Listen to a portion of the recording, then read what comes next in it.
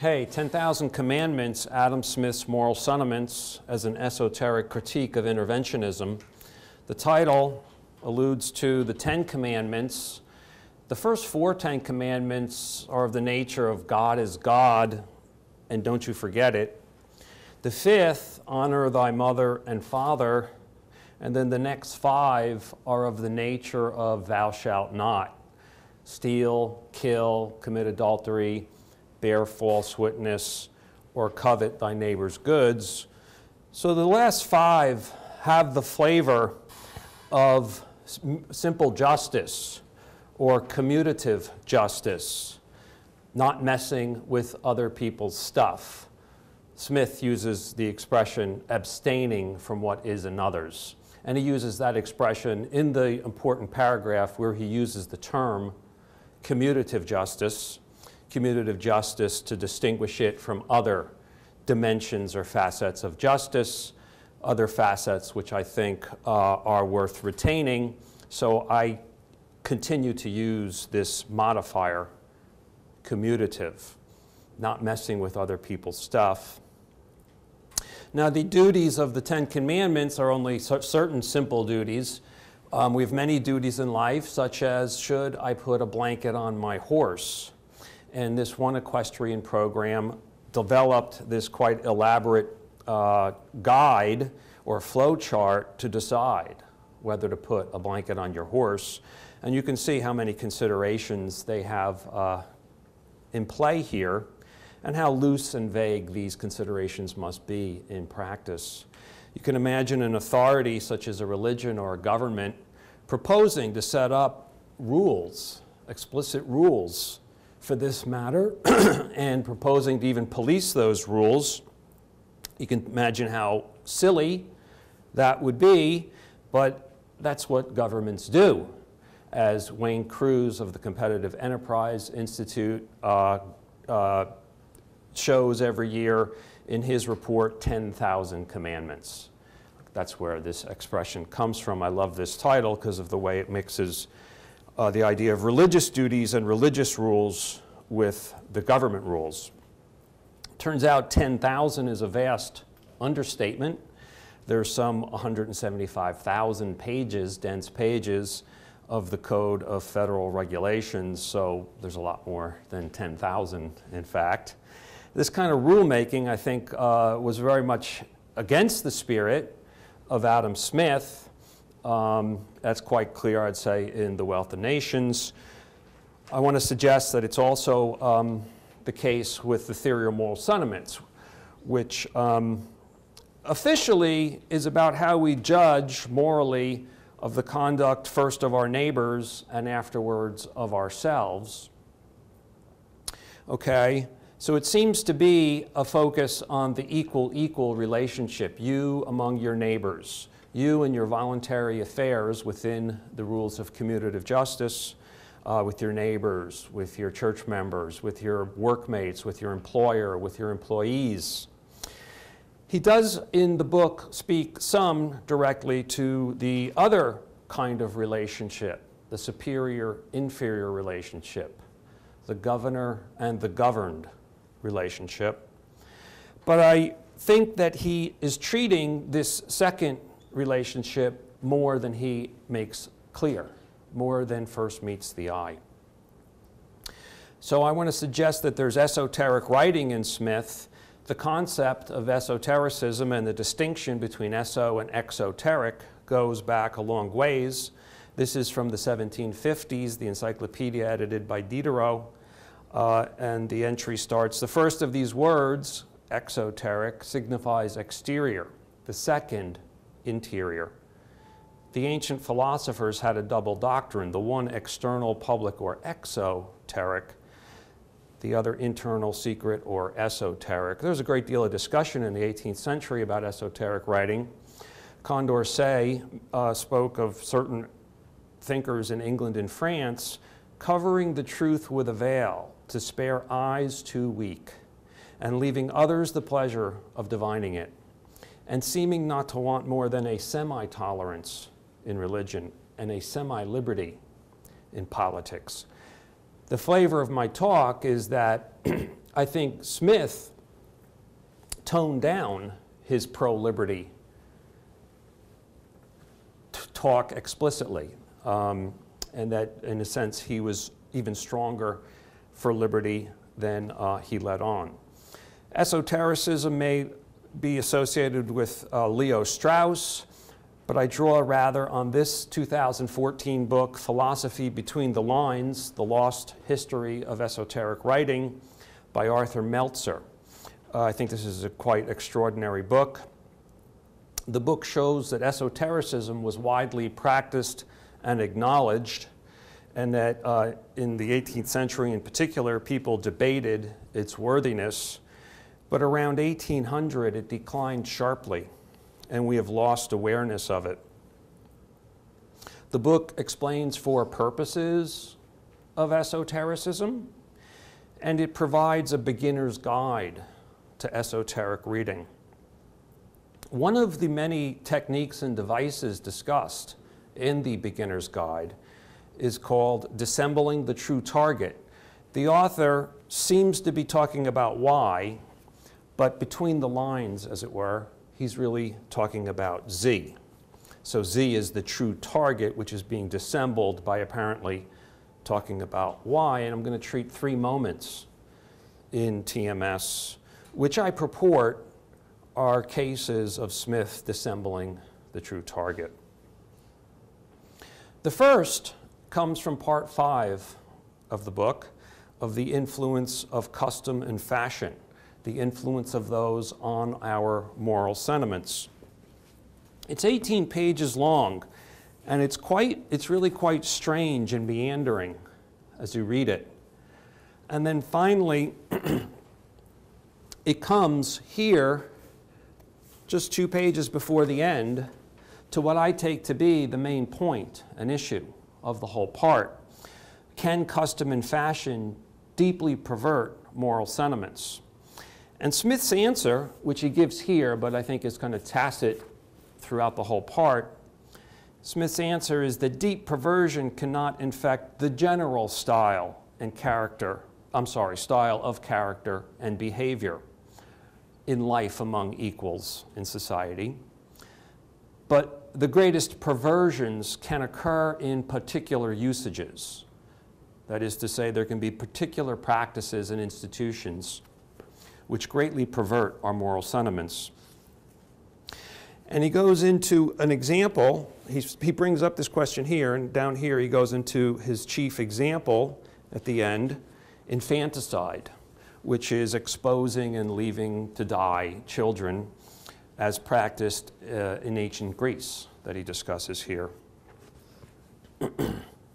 And then he comes finally to this final paragraph, which is a very natural selection paragraph, one of the most natural selection moments in Smith's writings. After talking about infanticide, he says, "There is an obvious reason why custom should never pervert our sentiments with regard to the general style and character of conduct and behavior. No society could subsist a moment in which the usual strain of men's conduct and behavior was of a piece with the horrible practice I have just now mentioned." So this paragraph is saying that the basic formulation of commutative justice among equals is almost a natural convention in societies for natural selection reasons. If people were messing with each other's stuff, that community, that society wouldn't prosper. It wouldn't survive. So this general formulation, not messing with other people's stuff, among equals, is sort of naturally selected. Let me say, though, that the exact terms of what is messing, what makes something other people's, and what even is stuff, like what counts as something that's protected by these kind of rules, are historically dependent. So there's a historical dimension in this general formulation.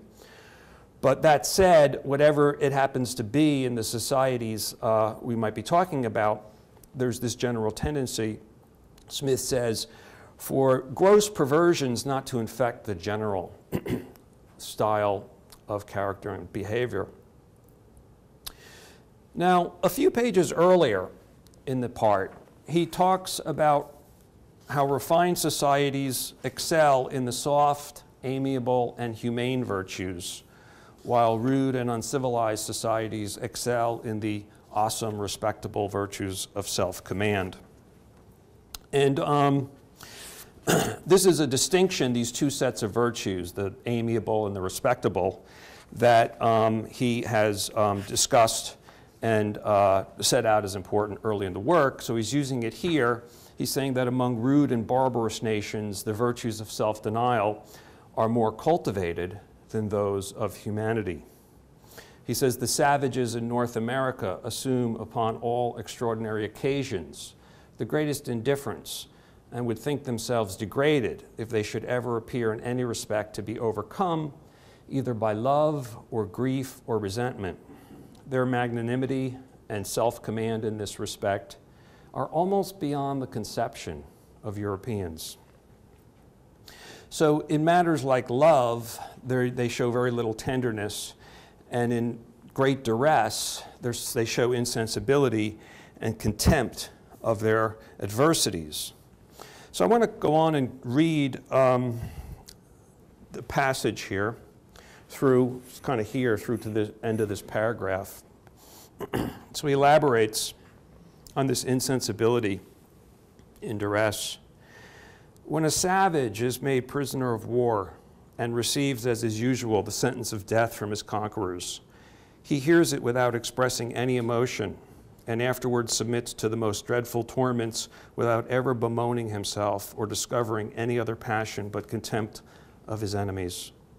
While he is hung by the shoulders over a slow fire, he derides his tormentors and tells them with how much more ingenuity he himself had tormented such of their countrymen as had fallen into his hands. After he has been scorched and burnt and lacerated in all the most tender and sensible parts of his body for several hours together, he is often allowed, in order to promote his misery, a short respite, and is taken down from the stake. He employs this interval in talking upon all indifferent subjects, inquires after the news of the country, and seems indifferent about nothing but his own situation. Every savage is said to prepare himself for this, from his earliest youth for this dreadful end. He composes for this purpose what they call the Song of Death, a song which he is to sing when he has fallen into the hands of his enemies and is expiring under the tortures which they inflict upon him. It consists of insults upon his tormentors and expresses the greatest contempt of death and pain.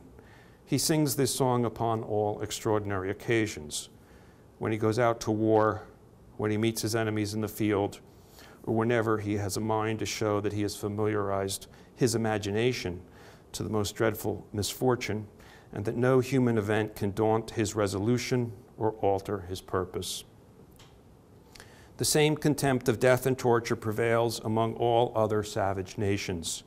There is not a Negro from the coast of Africa who does not, in this respect, possess a degree of magnanimity which the soul of his sordid master is too often scarce capable of conceiving.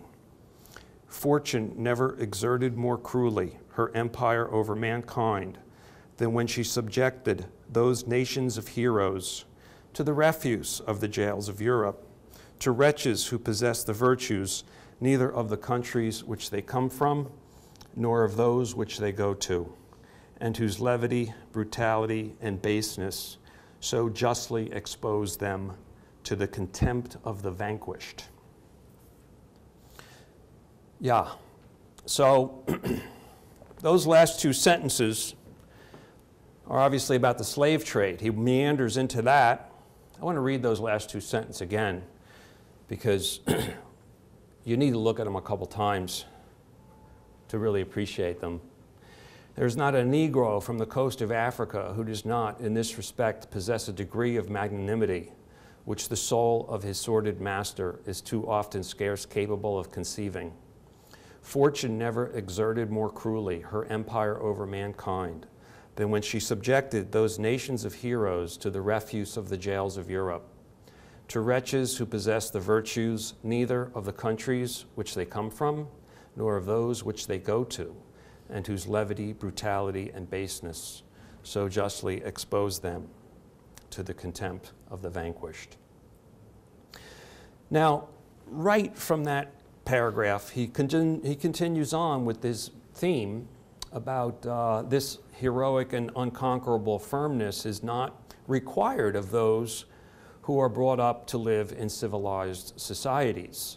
Refinement softens manners. He says the French and the Italians, the two most polished nations upon the continent, show this. And he refers to an observation by Abbé Dubois. An Italian expresses more emotion on being condemned in a fine of 20 shillings than an Englishman on receiving the sentence of death. He talks about animated eloquence as one of the signs of this refinement. This animated eloquence, which has been long practiced in France and Italy, is just beginning to be introduced into England. So wide is the difference between the degrees of self-command which are required in civilized and barbarous nations. Now, what he's doing here, look, he's really writing mainly for a British audience, or at least an English, a British audience. And he's talking now about comparisons, he's making comparisons between England and France and Italy. And he's saying, you know, if you think yourself superior somehow in some manner to the French and the Italians, it's in this. It's in this self-command. It's in the respectable virtues. And you know what? That same way in which you feel superior to them, the heroes of the American nations, Indian nations, and the African nations are way above you. So he's precisely accentuating the superiority in a certain respect. This isn't a kind of the governor-governed superiority, but just like a comparative superiority in certain qualities, certain virtues. Happening now right in his own society. So in that final sentence of the part, which I read before, no society could subsist a moment in which the usual strain of men's conduct and behavior was of a piece with the horrible practice I have just now mentioned. The one he has just now mentioned is infanticide, practiced 2,000 years ago, way down in Greece, not that relevant and pertinent to his audience.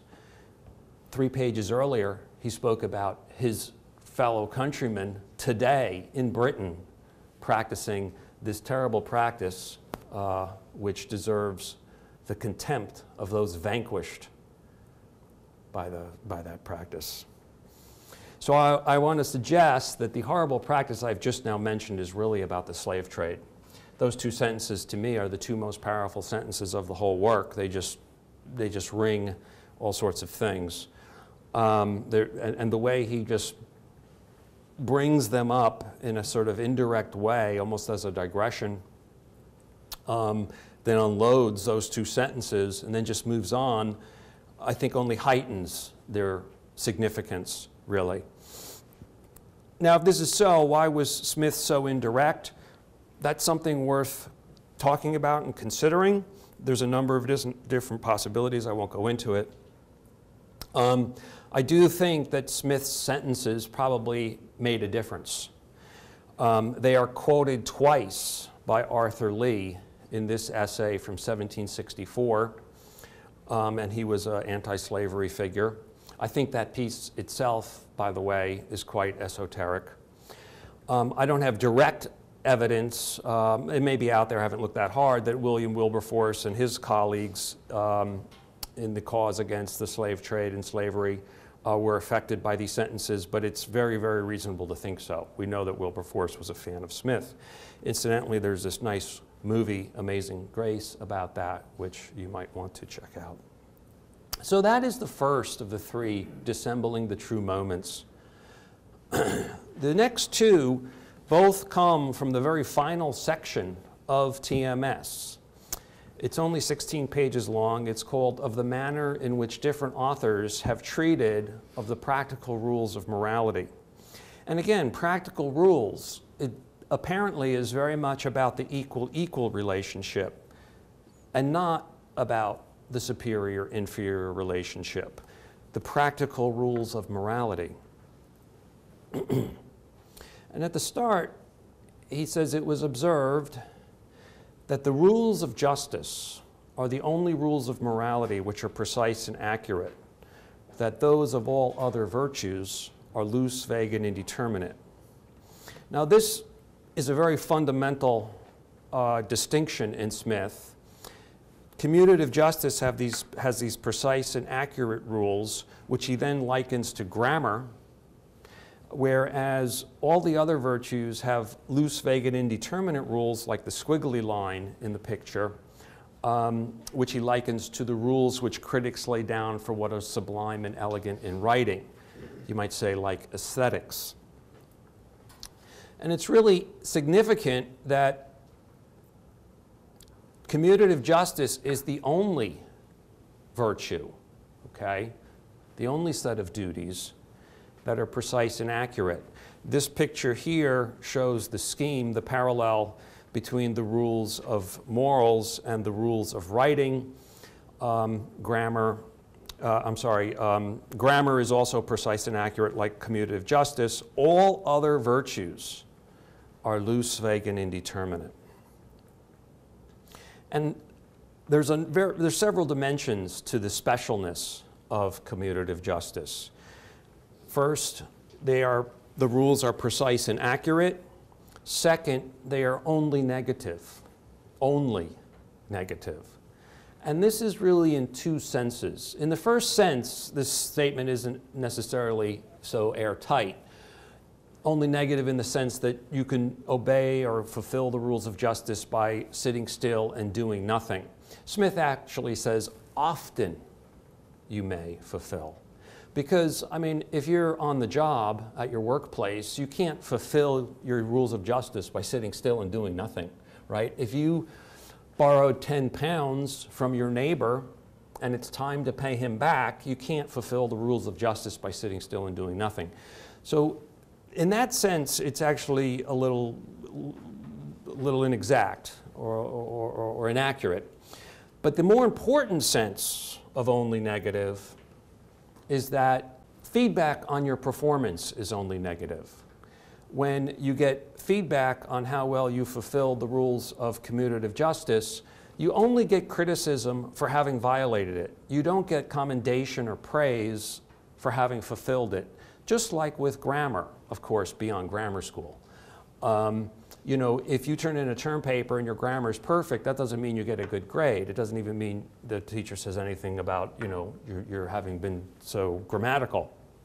In fact, you could turn in a blank piece of paper and the grammar would be perfect. So with grammar, to go back to this kind of picture, it's kind of a precise and accurate, solid, straight line. If you violate that, you get whacked, but if you're above that, you get no praise. Whereas the lines for the other virtues have a sort of middle sense of propriety, and feedback can be both positive, praise, and negative. Whereas for grammar and for commutative justice, only negative. So go back to our bullet list. The rules of commutative justice may be forced, even among equals, he says. That's different than the rules of the other virtues. Commutative justice is indispensable. This echoes that paragraph from Part 5 where he says it's a natural convention. Society can't survive and prosper without obeying commutative justice. Commutative justice is the pillar, so it's indispensable. All of these are very special to commutative justice. And these features, particularly precise and accurate, mean that commutative justice, not messing with other people's stuff, admits of a flip side, others not messing with your stuff. The word for that is liberty. So I'm reviewing this because this is a very fundamental distinction in this last part, where he says moralists have often failed to see the specialness of commutative justice. And he divides the previous moralist he wants to refer to into two groups. One are those who wrote as though all the virtues, all the rules of morality were like aesthetics, okay? Were loose, vague, and indeterminate. And in this category, he puts all the ancient moralists, so Plato, Aristotle, Cicero, all the ancient moralists he's suggesting. He loves them to a great extent, certainly. But in a sense, he is knocking them for not seeing the specialness of commutative justice and developing their discourse along those lines. So in that sense, since it's all the ancient moralists, he is kind of saying that the awareness of the specialness of commutative justice and its flip side, liberty, is a sort of modern phenomenon. Now, the other type of past moralists are those who have treated the rules of morality as though they were precise and accurate, as though they were like grammar. So he calls them grammarians. And here he makes another division. One group, the natural jurisprudence writers, like Grotius and Pufendorf, you might think of the Spanish scholastics as well, although he does not refer to them. They properly, he suggests, I'm not sure quite how accurate this suggestion is, but he says they properly confined their grammatical approach to the sort of rules and virtues that admit of that are susceptible to that kind of treatment, like commutative justice. So this was jurisprudence. He says, by observing all the rules of jurisprudence, supposing them ever so perfect, we should deserve nothing but to be free from external punishment. So it's a very commutative justice notion. If you observe commutative justice, people will leave you alone. But the other sort of grammarians are the casuists, or the books of casuistry, of the middle and later ages of the Christian church. And here he gives a little background. What seems principally to have given occasion to casuistry was the custom of auricular confession, introduced by the Roman Catholic superstition in times of barbarism and ignorance. By auricular confession, the most secret actions and even the thoughts of every person, which could be suspected of receding in the smallest degree from the rules of Christian purity, were to be revealed to the confessor. The confessor absolved his penitents whether and in what respect they had violated their duty, and what penance it behooved them to undergo before he could absolve them in the name of the offended deity. So he's talking about the casuists here as these people who took a grammatical approach trying to make what is actually loose, vague, and indeterminate grammatical by setting up these rules for confessors to, like, as it were, mete out punishment and penance to the confessors, the people in confession. And in this 16-page last section, he devotes quite a bit of space to this, to the casuists generally. And one of the examples he brings up to somehow illustrate what they dealt with, he says, to give a trite example, a highwayman, by fear of death, obliges a traveler to promise him a certain sum of money. So you're out on the highway and a guy stops you, a highwayman stops you and says, unless you promise to give me 10 pounds when you get back to town, I'm going to kill you. And you promise him that. And then Smith continues, whether such a promise, extorted in this manner by unjust force, ought to be regarded as obligatory, is a question that has been very much debated. He just says that. And then he spends 3 pages talking about this highwayman thing and this promise, okay? Well, I can't go into the details and all, but my purported dissembling the true target is that the highwayman is sort of an analog to government here, that he's actually talking about what obligations you have to government and how obligatory those promises to government really are for you. As it turns out, and I haven't done a lot of looking into this, but based on a little bit, I see that there's quite a tradition of political philosophers drawing parallels between highwaymen, pirates, robbers, and government, okay? Cicero and St. Augustine talk about this story of Alexander capturing a pirate. How dare you molest the seas? And the pirate responds, how dare you molest the whole world? When I do what I do with a single ship, I'm a pirate, but when you do it with a navy, you're an emperor. And the story goes that Alexander found this response elegant and excellent. But you see this in other writers, including, notably John Locke, right in the second treatise. He's saying that to think that you are obliged to deliver up to unjust conquerors what they demand is like saying that robbers and pirates have a right of empire over whomever they have force enough to master, or that men are bound by promises which unlawful force extorted from them. Unlawful force. Smith used the term unjust force. And then Locke gives his own opinion. The injury and the crime is equal, whether committed by the wearer of a crown or some petty villain, very much echoing that pirate that Alexander captured. Now, Locke is talking here about an unjust government, okay? And so the idea here is not, and the suggestion here by me, and I think implicitly by Smith, certainly, and it's clear in Smith's work generally as well as Hume's, that governments are not equivalent to ordinary criminals, okay? There is a difference. Ordinary criminals don't put up a website and say, 2 a.m. tonight I'm going to break into your car and steal all the stuff in there. They don't announce what they're going to do. It's very, very different. Governments are a sort of overt, explicit, in a way legitimized form of force. But the key thing here is that they are both force.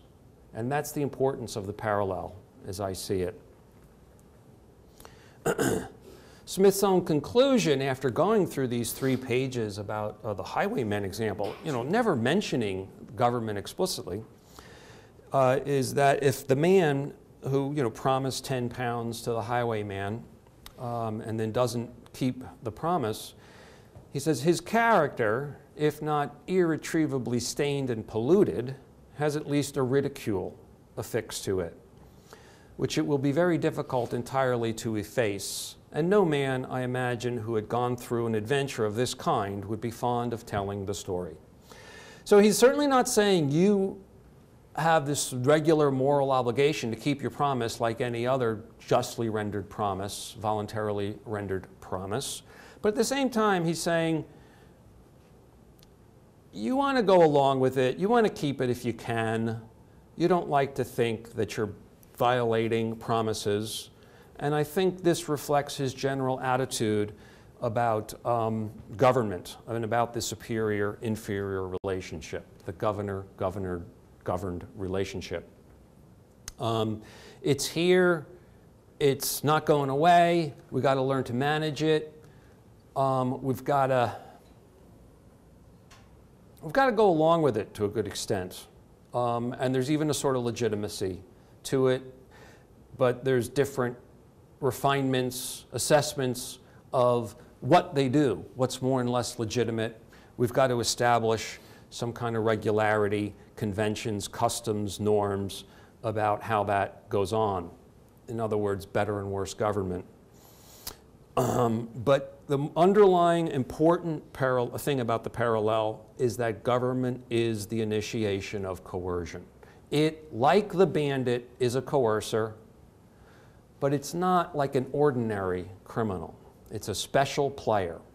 It's an exceptional player, which gives rise to this exceptional kind of relationship with which Hume and Smith affirm and say we've got to accommodate our thinking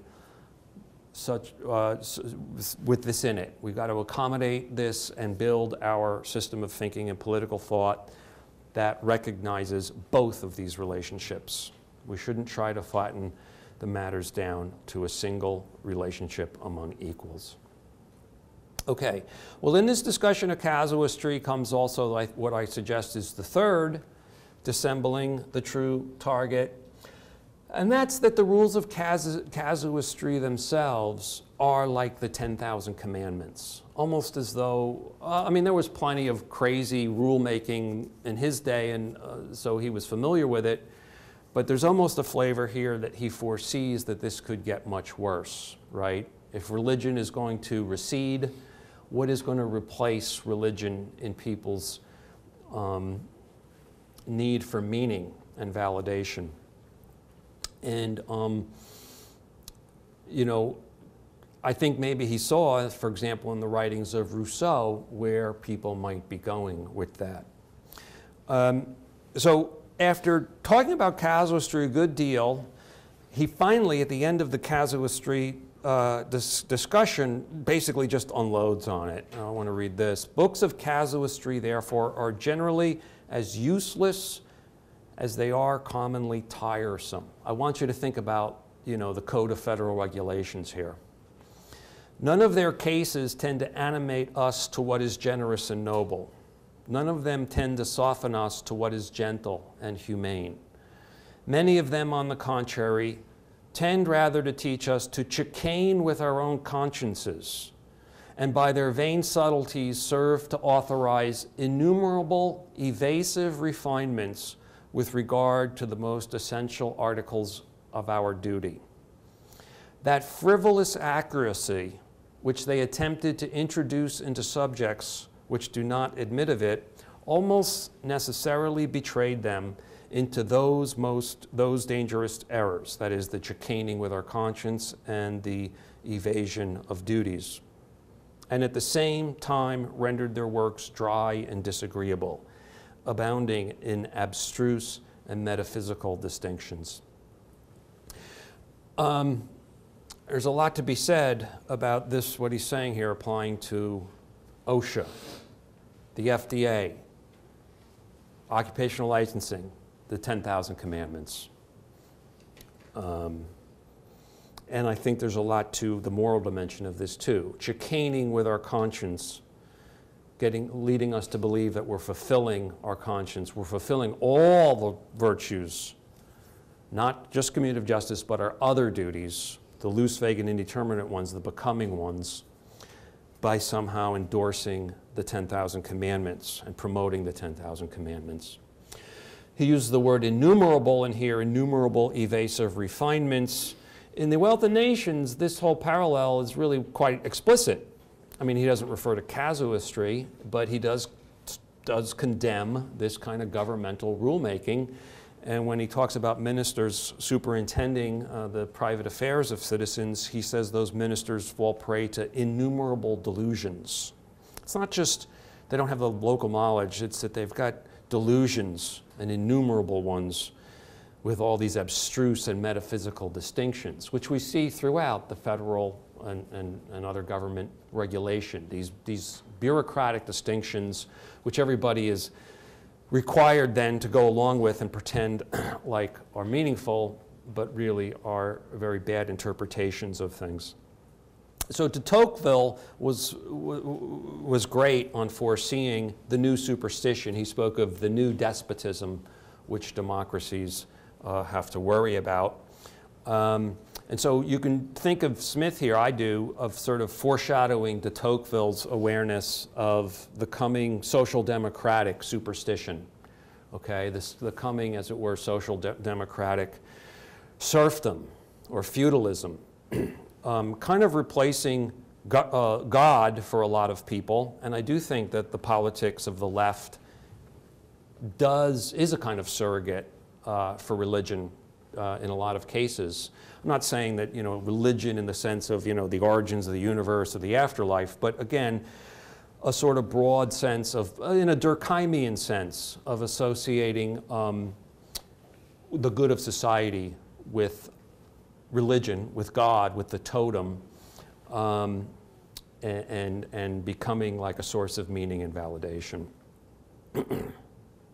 Now there's two things in the part that I think support this final parallel that I'm suggesting, that the books of casuistry are sort of a parallel to the 10,000 Commandments. In this discussion about casuistry, well, first of all, he talks about, like, if you're going to think about people enforcing these 10,000 commandments from the government, he says what it's like. He says reserve and concealment. This is in the middle of this paragraph. Reserve and concealment call forth diffidence. We are afraid to follow the man who is going we do not know where. I don't know, we're not talking about the politician giving the feel-good speech. We're talking about the actual bureaucrat and enforcers of the 10,000 commandments, right?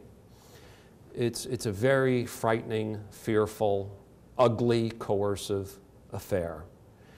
And if you contrast that with a voluntary society, I'm not saying like a purely voluntary, but more voluntary affairs where we're not regulated, and things are proceeding much more just along the equal relationship, that has a whole different flavor, which I think the rest of this paragraph very importantly describes. Frankness and openness conceal confidence. Look, when we're dealing voluntarily with each other, it pays to be frank and open. If we're not, the other person may not, you know, they may abstain from our affairs. Frankness and openness conciliate confidence. We trust the man who seems willing to trust us. We see clearly, we think, the road by which he means to conduct us, and we abandon ourselves with pleasure to his guidance and direction. The great pleasure of conversation and society, besides, arises from a certain correspondence of sentiments and opinions, from a certain harmony of minds, which, like so many musical instruments, coincide and keep time with one another. But this most delightful harmony cannot be obtained unless there is a free communication of sentiments and opinions. In heavily governmentalized affairs, there is not this free opinion, right? That's why real governmental affairs are so humorless. One reason why. The other evidence that there is this parallel is the way the whole book wraps up. So after he's gone through that scheme of the different moralists, he kind of concludes the book. The two useful parts of moral philosophy, therefore, are ethics, that's the loose, vague, and indeterminate, aesthetic-like virtues, and jurisprudence, treating especially commutative justice. Casuistry ought to be rejected altogether. And then he goes into a discussion of natural jurisprudence. He calls it a theory of the general principles which ought to run through and be the foundation of the laws of all nations. And at the very end, he announces, I shall in another discourse endeavor to treat of law and government, not only in what concerns justice, but in what concerns police, revenue, and arms, and whatever else is the object of law. He wrote this and published this in 1759 at the very end of the work. When the book came out again in 1790, and after being revised several times, he added a preface in 1790 saying, when I announced this, I had every hope and intention of fulfilling it. I have fulfilled the work on police being like policy, revenue, and arms. That's the wealth of nations. I have not fulfilled my announcement with respect to justice. And he never did, unfortunately.